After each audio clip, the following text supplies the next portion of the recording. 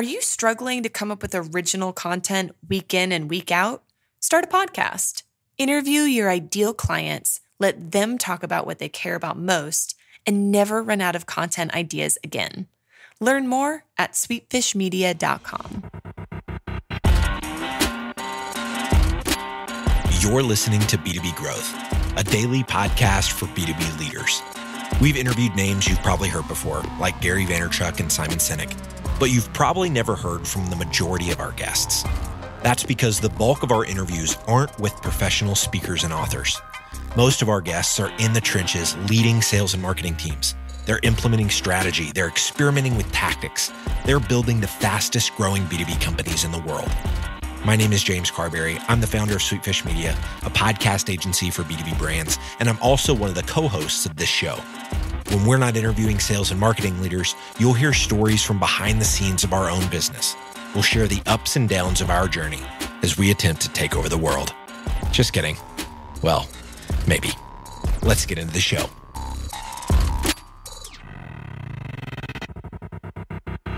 Welcome back to B2B Growth. I am your host for today's episode, Nikki Ivy with Sweetfish Media. Guys, I've got with me today Roshan Cariappa, who leads the marketing team at Vymo. Roshan, how you doing today? Hey, I'm doing well. Thank you. Thanks so much for having me. Good, man. I'm glad to hear it. So we're going to be digging in to something I haven't talked about as in depth on the show yet, and that's how to build your marketing function in an early stage company. And so we're going to be digging into some of the metrics you should focus on and what campaigns are going to work. But before we get into all of that, Roshan, I would love it if you would just give us all a little bit of background on yourself and what you and the folks at Vymo have been up to these days. Okay. So yeah, I'm Roshan, and I've been with the early stage startups for a little over a decade now. Previously, I was an entrepreneur. I set up a boutique digital firm called Wolf Labs, ran it for about 4 to 5 years. Now I lead marketing at Vymo, and Vymo is a Series B startup that is headquartered out of New York, which operates in the CRM space, right? So I've primarily been in sales, product, and marketing roles at early stage, growth stage startups. And I've done the whole 0 to 1 journey more than a couple of times in my career. And that's something that I'm very passionate about in terms of building functions, building teams, and so on. Right. So do you want me to quickly define what that means to me, what 0 to 1 means? Yeah. It sounds like you're referencing the Peter Thiel book. Yeah, that's right. So, it's a favorite of mine. Again, I knew when I in offline, when I was looking at how the conversation was going to be framed up, I was like, oh, okay, he's a man after my own heart. But yes, for the folks listening, go ahead and talk about how that philosophy impacted you and what it's meant to you. Yeah, so that's one of my favorite books. And to me, that whole 0 to 1 thing is a metaphor for so many other things, right? For sure. So what I mean by 0 to 1 is, when you're starting up and you don't really have much of a brand, or, as a marketer, you're not really generating a lot of leads and there's very little content to work with. So you're basically starting things from scratch, right? And the whole journey involves one is to establish momentum, which is, build some sort of a brand, generate some leads, hiring your team, basically, right? Building your team to enable this. And most of all, I think making a tangible difference and building influence in the company, right? So kind of moving the needle for the company through whatever you're doing. So that, that is like a short summary of what I mean by going from 0 to 1. Yeah, no. And what's interesting about it, what I love about it is when, like you said, it's applicable in so many different ways. I read that book I was a startup that was trying to penetrate a legacy market. And so I took a lot of things away from it in terms of, from a sales perspective. But the team I'm on now, we're a really small sales team and we're taking on marketing functions. And so I'm really interested to hear how you talk about, building those marketing functions from the ground up, because we're kind of having to do that ourselves here. And so one of the things that you identify as one of the things you need to do early on is understanding what metrics you should focus on. Talk about that a little bit for us. Sure. So let me back up a little bit, right? Sure. So I think on day 0, right? So you have like an endless stream of endless avenues that you could invest your time and effort on. But before that, I mean, what you should really do is figure out why you matter, right, and how you can help. So in my opinion, and this is a very biased entrepreneur opinion of mine, so which is that all of marketing exists basically to make sales easy, right? I mean, it can vary to various degrees, basically, right? So on day zero, what I would do is basically figure out how sales works for your enterprise, right? Really figure out who the buyer is, how are they experiencing the product, product or service, and what are the existing challenges in that buying process, and how can you kind of smoothen the whole process, right? And that also involves understanding your business at a very fundamental level, right?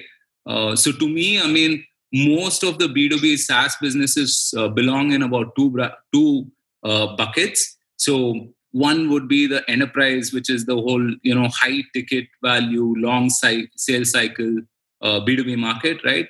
Where, you're typically looking at institutional buyers. You're looking at, let's say, an ACV of 100K upwards or even a 30K upwards, right? And where a lot of the stuff that you do involves sales enablement, product marketing, and so on, right? And at the other spectrum of it, you have the sort of short sales cycle, high velocity sales, right? Which is all of your $10, $20 products, even up to, let's say, $2,000, $3,000 products, right?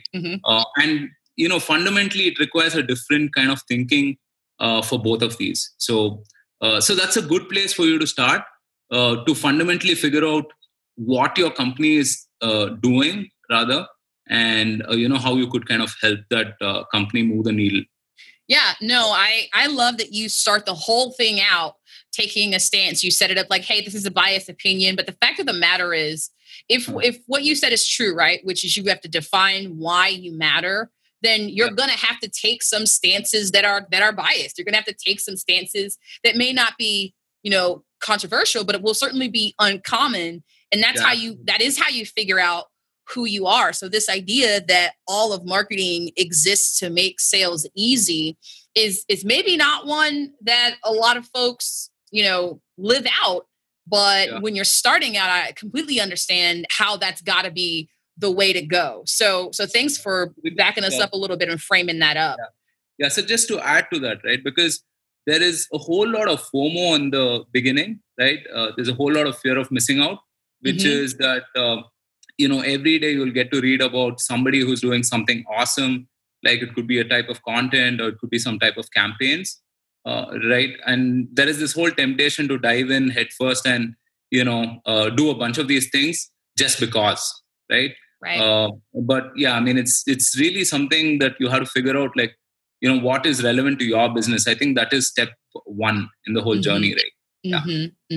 You're right. I think that some of the sexier things, the more fun things are those projects that you said folks are wanting to, just dive into. And I'm not a marketer, so to speak, but even I on LinkedIn, when I'm listening to these prominent marketers that I look up to, the Dave Gerhardts of the world, right?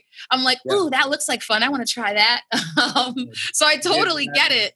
Get it. But what you're saying is you got to stay grounded in, okay, again, but why do we matter? But what is this function really about? And once you agree and commit to the idea that it's there to make sales easier, that's when you get into this idea of understanding what metrics to focus on. I really want our listeners to hear that from you.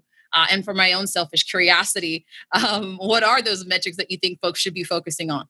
So as I mentioned, there are like a couple of categories, right? So let's talk about, the second category, which I mentioned, which is like the low ticket value and, high velocity sales, right? So here, I mean, you have to typically focus on creating like a large volume on top of the funnel. So you could think about, website traffic and then converting a percentage of that, right? So that, building that funnel out. So on day zero, for me, to kind of establish momentum would be to get people to know about me, right? To get people to come to my website and, know about my product.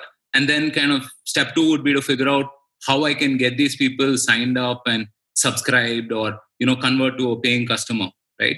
I'll be honest, I'm not entirely familiar with that category of businesses because I've primarily operated in the enterprise marketing, side of things, right? Where, again, these are long B2B sales cycles. So it could be 4 months or 6 months. And it's not really like a see, click and buy kind of an experience. So there's a lot of things that you have to do on the branding and the sales enablement side of things, right? So one of the metrics that's really relevant in that would be, things like, to me, the most relevant metric would be how you can collapse sales cycles, right? So typically, if your sales cycles are like 4 to 6 months, can you kind of, collapse that to by about 20, 30%, because that's a real value to the company as well. Yeah. Right. Right. And I love that. So are you talking about from a marketing team's perspective, right? Because I understand a sales leader would be thinking about that, but their solution or their approach to that problem would be much different from the way a marketer would approach, okay, how do we shrink a sales cycle? So are you talking about that being a function and responsibility of a marketing team when you talk about shrinking that time? Yeah, absolutely. Absolutely. Okay. So I think one of the biggest pieces in this whole thing is aligning marketing with sales, right? So as I mentioned up front, all of marketing exists to make sales easy or incidental, right? So you will definitely see an overlap, and especially on the large ACV enterprise type of marketing, that it's a very sales led model, right? So obviously people are not going to come and look at all of the beautiful content that you've written on a website and get to experience it a second later, right? So really the decision making is complicated as well, because a lot of the times what I notice is the decision maker may not even use the product afterwards. So there's really 3 or 4 levels of people that you have to talk to. So right from your C-level folks who are going to sign off on the contract, to the influencers, to the IT guys, and whole bunch of people, right? And ultimately you have to be relevant to the person who's using it on the ground, right? So so it's fairly challenging. And yes, of course there is an overlap between what marketing and sales does. I think that is so key. Listen, this idea that the decision maker, right, the CMO or the VP of marketing, aren't the ones who are pulling the trigger when it comes to buying or who are doing all the exploratory work. I've heard that before, but I haven't heard this idea of they're not the ones that are even using. They're not even the ones that are using the thing. And so that even more drives home the importance of understanding what type of campaigns will work and what type of content will work if you're speaking to the person who is going to be using it, aka the person whose life or job you're trying to make easier with what you're selling, versus the person who just has the power or the pen and the checkbook. I think that's huge. I'm glad that you framed it up that way. Absolutely. Go ahead. Sorry, let me give you an example, which is kind of close to what I do, right? So let's take CRMs, for example. So CRMs have been around for about a couple of decades now, but according to various reports, over a third of these deployments fail, right? And these are long deployments. It takes multiple months, or even, I've seen things go up, 18 months and, couple of years and so on and so forth, right? So these are, a lot of time, effort and investment goes into it. And a lot of reports say that, over a third of these deployments fail. But if you ask me, it's closer to a 90%, because if you really look at the strategic objectives being met, they're not really being met, right? Now, why is this? Because CRMs still function as passive databases. So if you ask all of the managers and the leaders who are signing off on the contracts, right? So what do they want to see? They want to see all of these beautiful reports and dashboards and stuff like that. Mm-hmm. But the reality is that there is really nothing in it for the salesperson who's, actually has to use it, right?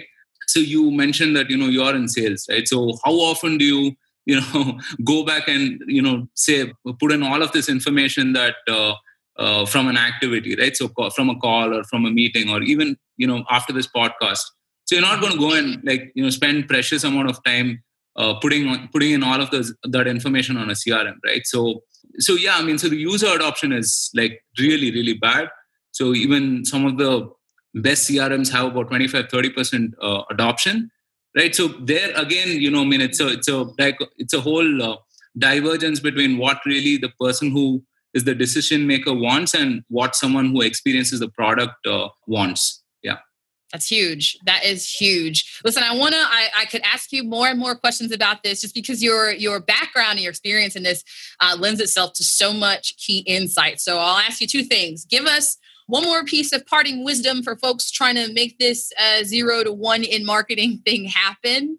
And then we'll get to the part where I get to pick your brain and see what you're putting in it as far as what the learning resources that you're going to tell us about today. So Sure. Start with your parting wisdom and then let us know what you're reading and what's moving you these days.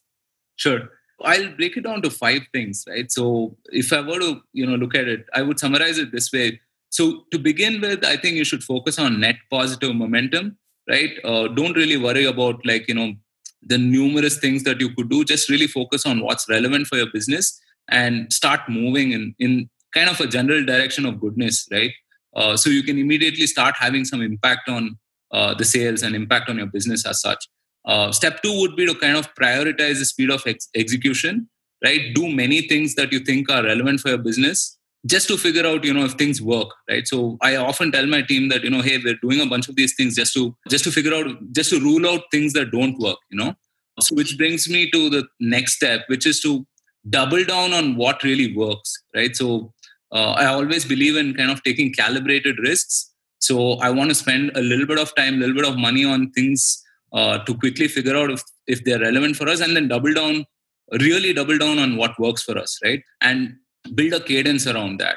So the 4th thing that I would say is really A/B test everything. Don't go by opinions. Don't go by trends. Don't go by things people tell you. Because I think one of my favorite people, Naval Ravikant, says that all of the advice that we have in the world cancels out to 0, right? So yeah, I mean, really A/B test everything endlessly so that you can be as efficient as possible with your resources. Because again, you're lean, you're bootstrapped at this stage, right? Mm-hmm. And just following this process, you can pretty much scale anything, right? So whether it's product, whether it's marketing, or any other function, but especially for marketing, where I feel simply the universe of things that you could do, right? The number of possibilities are endless. So I would simply say these things, right? Yeah. Perfect. I love the way that you laid that out and just sort of pulled the whole thing together for our listeners. I love when I'm able to talk with someone that can deliver that kind of insight. So now that I've effectively picked your brain and seen what I could get out of it, it is time for you to tell us about what you're putting in it. So Roshan, talk about a learning resource that you've engaged with here recently that's either, informing your approach or just got you excited these days. Okay. So I'm a big fan of SaaStr and Jason Lemkin. So I absolutely consume anything and everything that is on SaaStr. I did not have a background in SaaS. So simply my education has been, just following Jason Lemkin on Quora in 2013, 2014, and, even up until now. It's amazing how he can stay so relevant to, whatever you're doing on a daily basis, right? So, a lot of the times I will read something, I'll see something, and it's stuff that I can execute the next day in office, right? Mm-hmm. which is just amazing. And I also am influenced a lot by Naval Ravikant, who I mentioned earlier. Mm-hmm. He has an amazing podcast, and I would really urge people to check it out. Also, I'm a huge fan of Nicholas Taleb. I think he changed my life. Just simply understanding what's skin in the game has been amazing for me. So these are things that, I kind of consume. Of course, I get all of my news and information from Twitter, and there's just like a myriad number of things that, I end up reading on a daily basis. But yeah, if you were to ask me my favorites, these are the 3 of them, right? So Jason Lemkin for SaaS, Naval Ravikant for anything business and life, and of course, Nicholas Taleb for everything, really. Thanks for sharing that with us. Thanks for telling us about what moves you. I too am getting a lot of my information from Twitter, so shout out to Twitter. And that brings me to my last question for you, which is, I know that folks who are listening, just like me, have become fast fans of yours and are going to want to know how they can connect with you. So tell us, how can people keep up with you? Okay, so I am on Twitter and LinkedIn. I post almost, at least 2 or 3 times a week on LinkedIn. You can find me at Roshan Cariappa. So that's ROSHAN space CARIAPPA. Or you could just search for Vymo and I'm sure I'll show up in the feed. That's VYMO, right?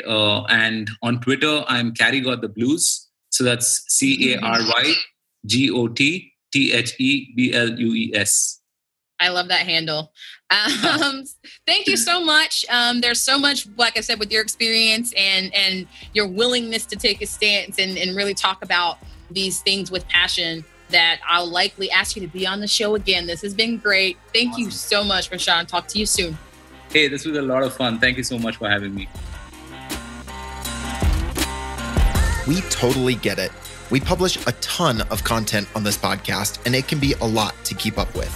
That's why we've started the B2B Growth Big Three, a no-fluff email that boils down our 3 biggest takeaways from an entire week of episodes. Sign up today at sweetfishmedia.com/big3. That's sweetfishmedia.com/big3.